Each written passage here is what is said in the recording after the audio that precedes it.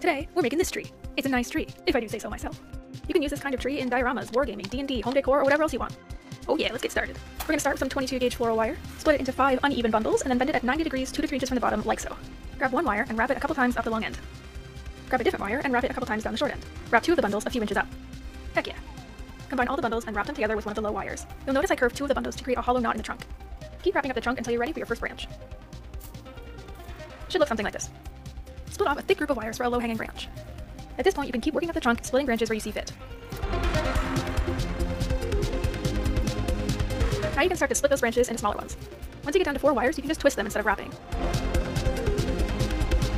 These wires can get unruly after a while, so you can just bend them out of the way while you work. Keep wrapping, twisting, and splitting until you get down to only single wires at the end of each branch. Should look something like this. Don't worry, it gets better. I have a place in my heart for crooked trees, so I bet this shit of mine. You do not have to do this. I also had to pry the knot open again because it closed during all this bending. Don't forget about the roots. Now we're going to clip all the ends to about half an inch or so.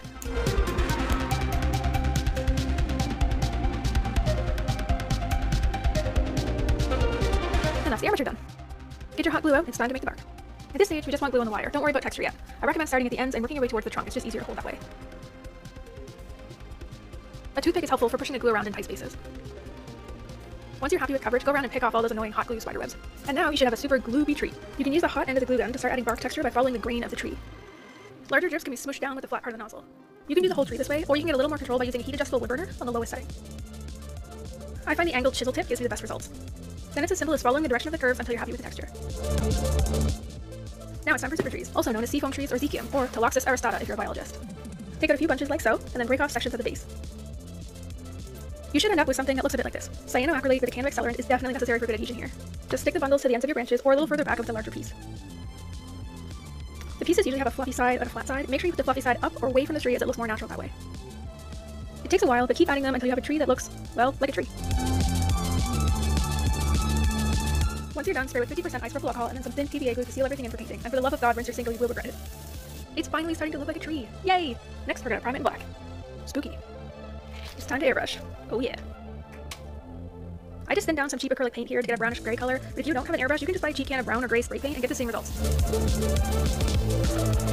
Now it's time to dry brush. I'm sure you've heard of this technique by now, but all you need to do is drop some paint on a fluffy brush, wipe it onto a paper towel until there's barely anything left, and then lightly flick it over the surface to catch all the raised areas.